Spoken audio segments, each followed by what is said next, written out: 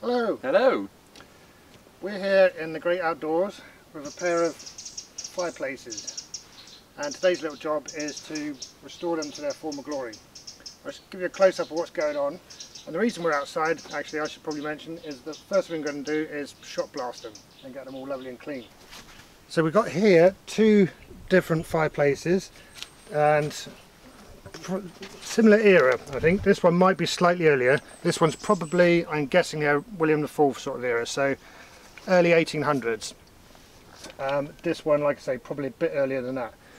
This is the sort of a very fancy grate that you would find in a living room, a sort of centerpiece of the living room, probably inside a big marble fireplace. This would have been up in a bedroom, and this sort of thing would probably never be lit. What tends to happen when these are pulled out of houses and they're yanked out of the fireplace by some oaf of a builder, the plates that are supposed to be here get destroyed because obviously they're being crowbarred out. So there's supposed to be a cast iron plate sat on here which is embedded into the stonework of the fireplace, the actual surround. Now on both this one and this one, those plates were destroyed, and I don't think they even were even with it. So what I did was made up a pattern, a casting pattern out of MDF, and we sent that off, and it's come back here as these brand new plates. So for convenience I just made one pattern that's going to cover both the plates. So what I'm going to do, for instance, with this one is cut it down the middle there and mount it so that it sits, this one I'll notch out this little bit, it'll sit there, and the other half will sit like that. So the edging there is on the inside of the grate. And of course this one, much the same, except this one overlaps that bit there. So I'll go like that, be cut down the middle again, and then this one goes here. Now, obviously these are brand new. I'm going to say adequately cast. They're no better than that. They've got machining marks on them where they've been cleaned up by whoever did the casting.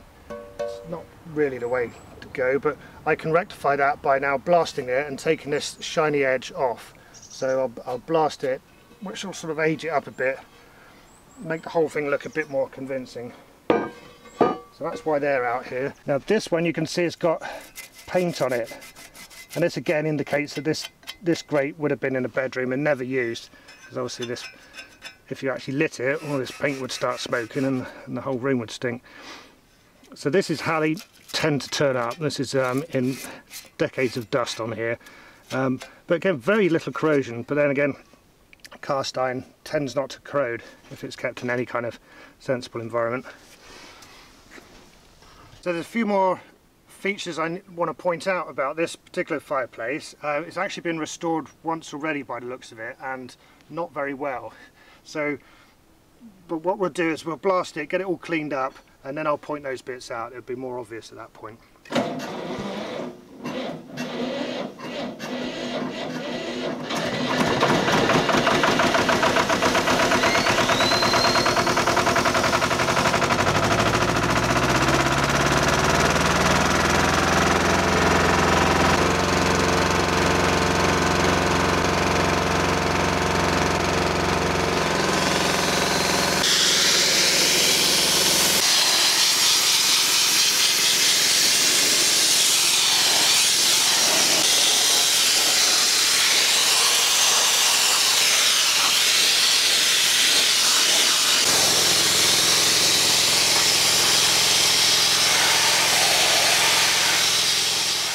See how sharply all this patterning comes up. I'll show you the bits that are questionable for whoever did this last. You can see here this has been restored using brand new fixings, so these are obviously metric, and this one here is actually a nylock, so there's nothing authentic about that at all. Whereas if you see down here, this is what you'd expect to find, a fixing like this. So this is a hand threaded, to the blacksmith that did this would have his own threading kit that he'd made. It's not to any actual kind of standard, and then a handmade nut on the top, this big fat square nut. What I'm going to do is take these off and redo these with my own handmade nuts, so it will just look a lot better. The reason that's important, and you'd think this is the back of the grate where it can't be seen, but it's important because anyone who's actually in the know, the first thing they do when they look at one of these grates is tip it forward and see if it's been restored, and if so, how nicely. So that's why it matters about the fixings here, even though they're not normally seen. Having said that, here we can see there's modern metric fixings on full view, so that's I mean, that really is a no-no.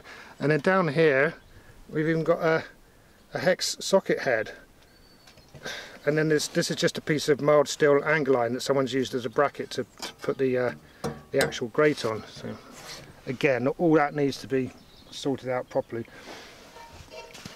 but nothing terrible. This one here has been dropped at some point. You can see there's a stress fracture there. Now I might weld that up, equally I might not. The thing is that these bedroom grates are not worth a great deal, so if I was to put, say, £400 worth of work into this and it only sells for £100, then obviously the chap who's commissioned me to do this won't be very happy. Having said that, I may just weld that up and clean it back. It's not really a big deal. This is a stress fracture, so this is from it being dropped. So that's a relatively straightforward welding job. If something's damaged because it's been overheated many times, it's generally impossible to weld, but that's a whole nother subject.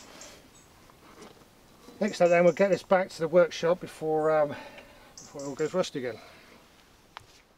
So we're back in the workshop. It's actually a couple of days later, and already these are starting to rust.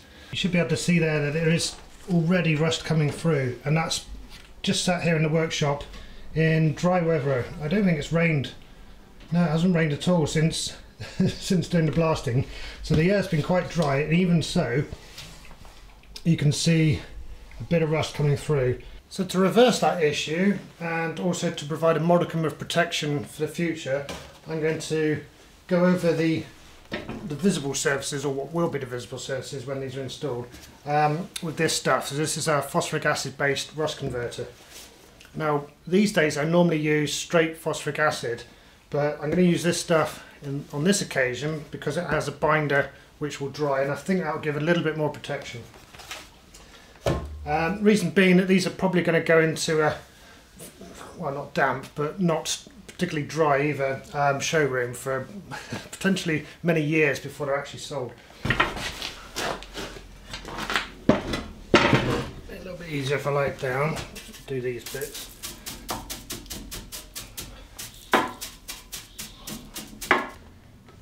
So here's my tip of the day.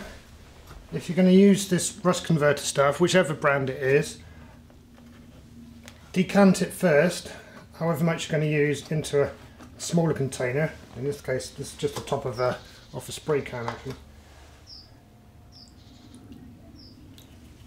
And then once you've used it, if there's anything left, chuck it away, because you don't want it contaminating what's left in there. If this stuff goes from its current sort of milky-ish white, if it goes pink, then it's reacted and it's no good anymore.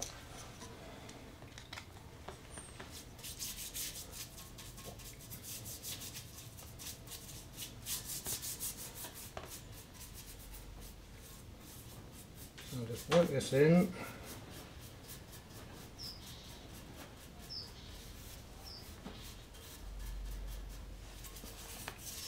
I suspect this will take 2 applications before I cover everything.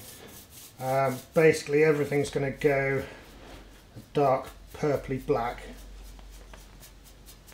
and I'm not going to do the back, so I'm not going to do any of the bits that won't be seen when it's installed.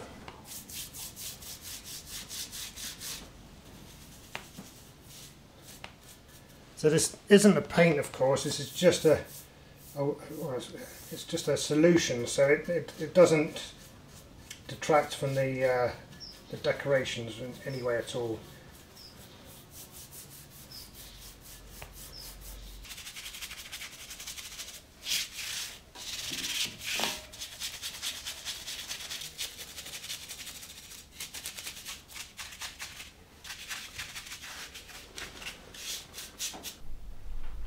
That'll all dry very rapidly, well, within the hour. So while that chemical gets on and does its job of reacting with the iron, I'm going to cut the plates down. I will treat these as well, but not just yet. 22.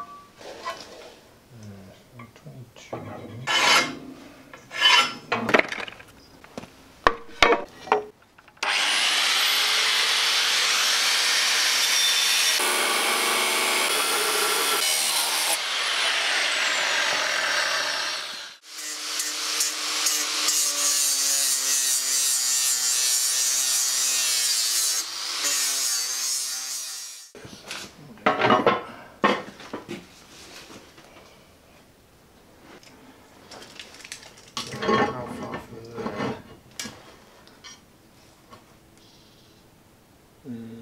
55 and there.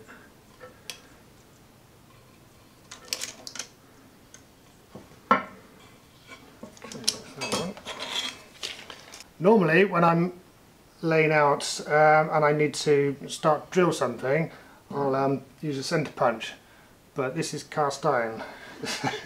So it should be fine, but my preferred method for starting the holes in cast iron is with a little ditty cordless. That's all I'm going to do.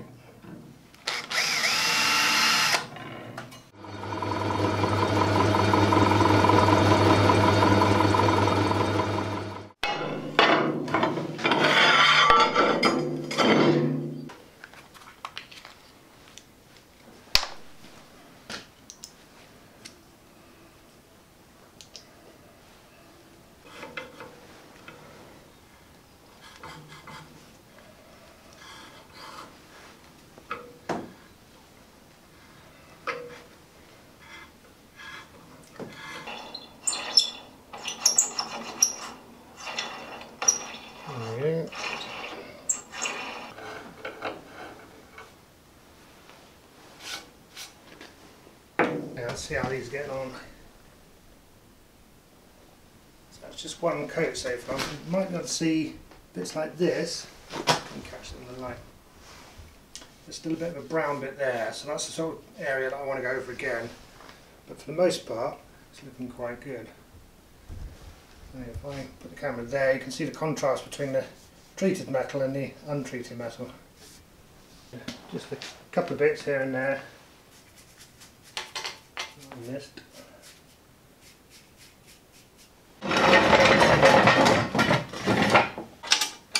What would be best would be to put some studding into the bars here, so that this bolt holds the front bars onto the side panel. So if I had some studding going through, I could put a handmade nut on the back here, a square one. That would look alright.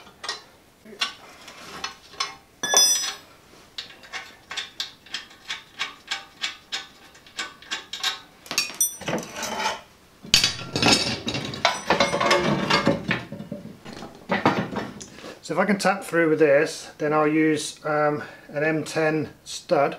So I have no problem with using metric fixings, it's just got to look right.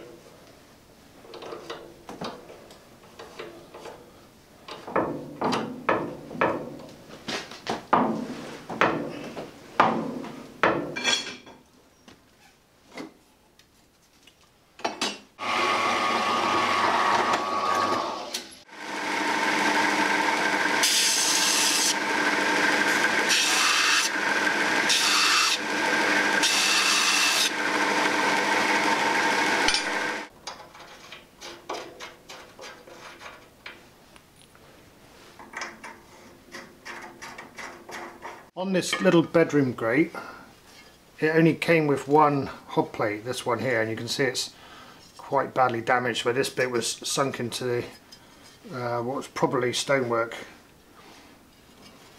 And unlike on the big grate, this decorative edging here has been notched because the bar sits proud of the edge bit here. So that's how it went. And like I say, there was only one of them, the other one was missing completely. So what I did was just use a piece of MDF and my router table, and you can see there that I've just routed out all of the inside here to leave this lip all the way round. And I've made the one plate, as with the other grate, I've just made the one plate that could be cut in half once it's cast. And again, that's just for ease of casting. So that was my pattern that I sent off. And then this is the one that came back, and you saw me chop in half. So now I've got to notch it out here, and then I've got to make a hole in it, just as I did on the other one for fixing to go here.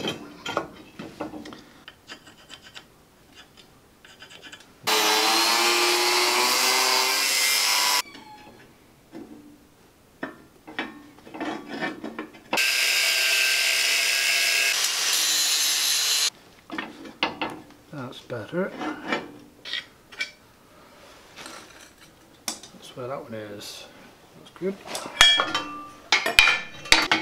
The pin needs to go in there.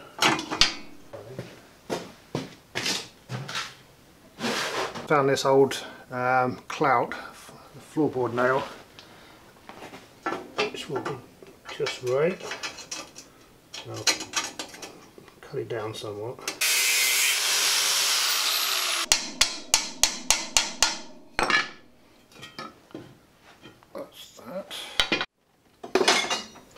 I've been digging through the scrap pile and I found this piece of steel, which already has some holes drilled and tapped in it. I've got no idea what it was, but I think this will do for making the nuts. So this is something like 25 by 10 or inch by 3/8, I guess that is in old money. I'm just going to drill and tap some more holes, and then rather than cut it with a bandsaw or a grinder, I'm going to torch cut with the oxypropane, slice them into roughly square shapes. That should make it rustic enough to be in keeping with the fireplace. There.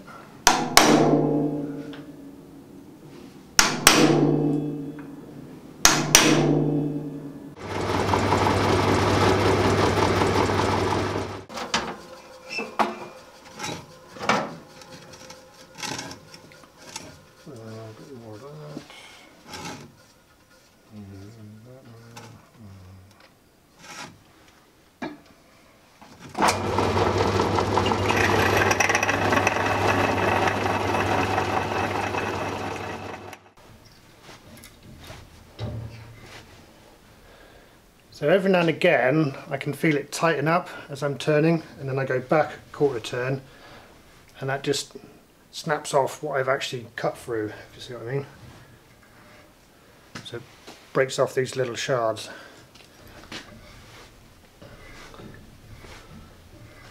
So it's worth remembering that the taps are very hard, which might sound obvious, but they're like drill bits, and that they are very hard and therefore relatively brittle. It's quite easy with a handle with this much leverage on to actually snap the tap if it jams up.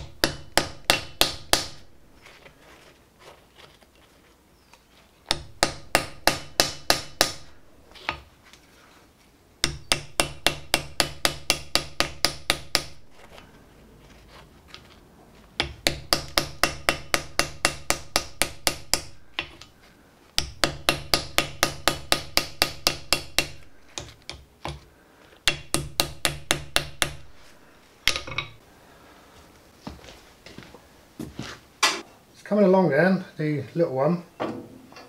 As you can see, hot plate fitted as it's going to be. So I've got drop of the excess there of that stud, but by doing it this way round, it leaves the stud flush with the plate and it all looks neat. But this crack here I've decided to try and weld up. I was going to leave it because it's not really structural and it's not terribly obvious looking at it,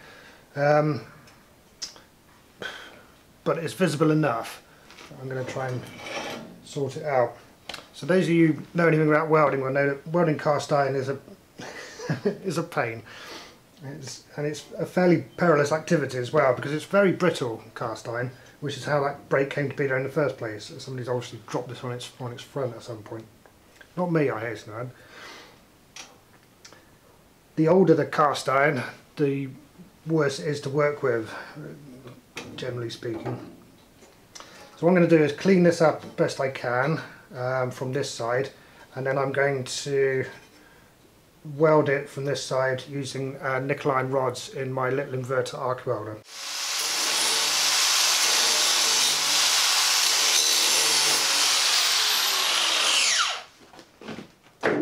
With cast iron, it's all about the expansion and contraction of the metal, so if I just merrily weld all this up, it'll look great for a bit and then all will fall apart. So I'm just going to do a little more than a third of this to begin with.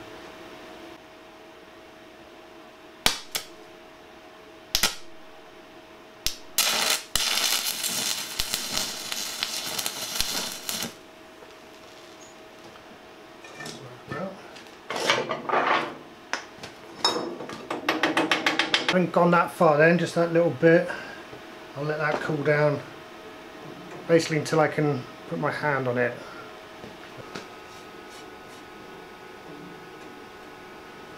Okay.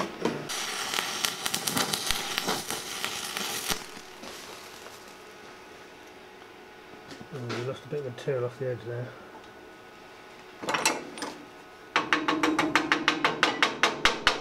That's the last bit, and join those two together.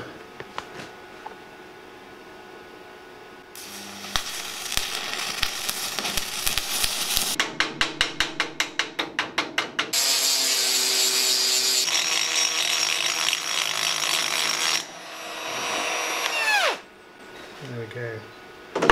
Now, if this was a more valuable grate, if the similar brake was on the other grate, which is worth probably 10 times what this one is, I would do my best to make it perfect, but I'm always wary of the fact when you're doing work for somebody else, time is money. So yes, they're not going to want to pay me more than the grate is worth to repair it, if you see what I mean. But yes, I'm happy with that. So now I can finish this one off.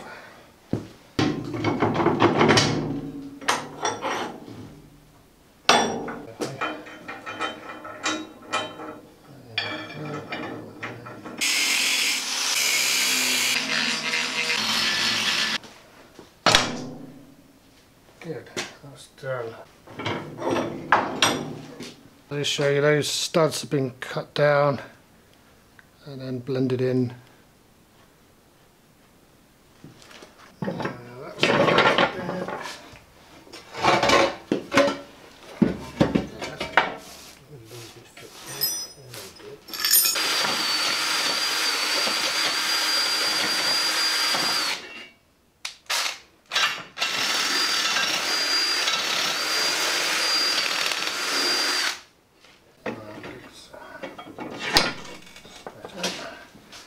Just a bit of rust build up in there, I think. I'm going to have to do something about this because that's not right at all. So that's the stud that's screwed into these bars, and then what I'm going to do is just put the nut on.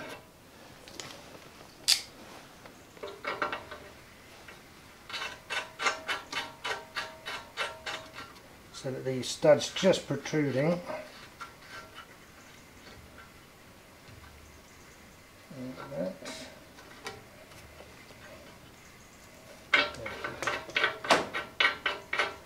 and then just do it up with a giant screw.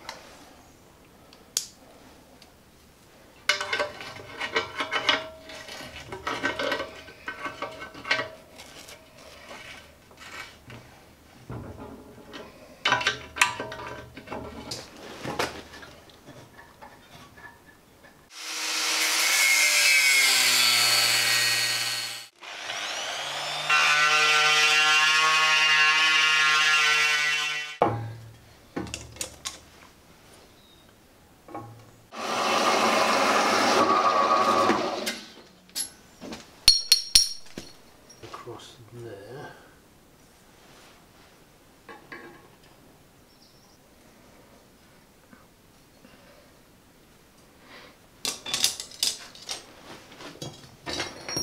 Let's double check that. Just about make out. I'm going to cut the corner off there, and then take this section out the middle.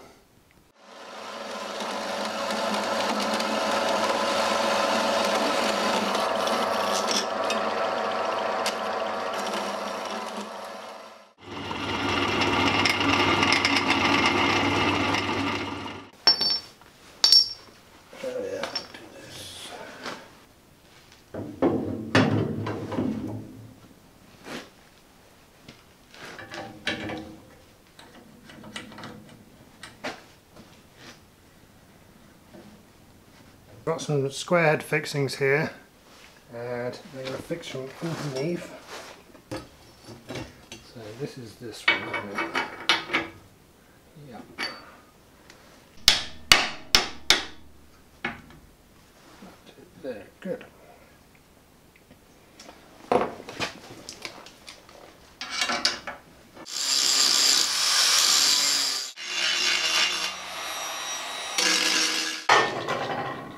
So what it remains is putting these on. So I've got studding that I've cut down and the nuts.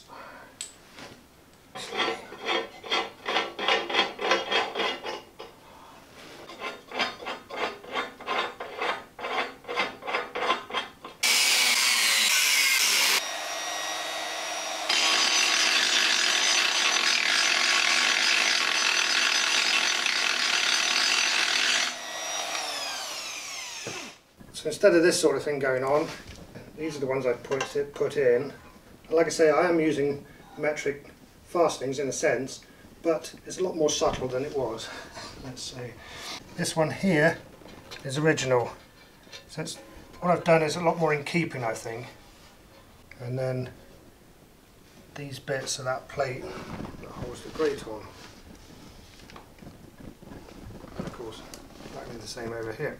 And of course the whole thing now is way more solid than it was, so that's a vast improvement as well. The last thing to do really is to put on the graphite paste and buff these up, but before I do that I'm going to treat the plates and the fixings that I've put in with the same chemical that I put in here, that rust converter.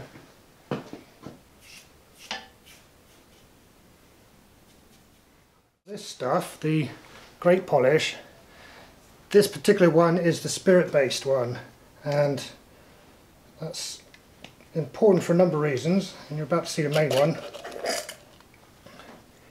is that I can squeeze the whole tube into here.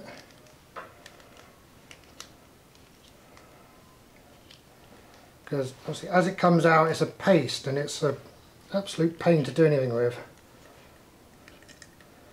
So what I do is empty all the tube into there and then get some white spirit, because of course that's what it's based on, and then I dribble that in there and give it a good stir.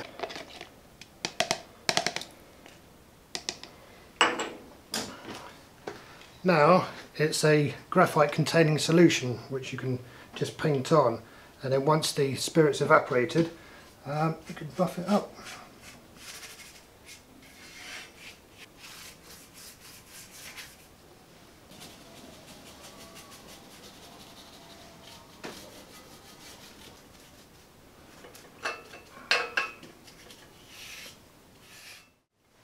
It's been a couple of hours and all the volatiles have volatiled away and just left the graphite. So the last step is to buff it up. And hopefully as I work up you can see it go from a matte finish to a shiny one. But the nice thing about graphite, of course, the highlights go silver and the low bits stay dark. So it's particularly effective when you've got an actual 3D relief decoration like this. It really leaps out. Oh, it looks amazing. And I'm not saying that's really anything to do with me. It's just bringing out the pattern. This is an exceptionally nice bit of casting, this one, in terms of the decoration and also the way the casting has been done, in that it really, all that detail is there. This would have been a carved wooden pattern originally, but sometimes in the casting process much of the detail is lost and it sort of looks a bit almost out of focus. But this is very crisp.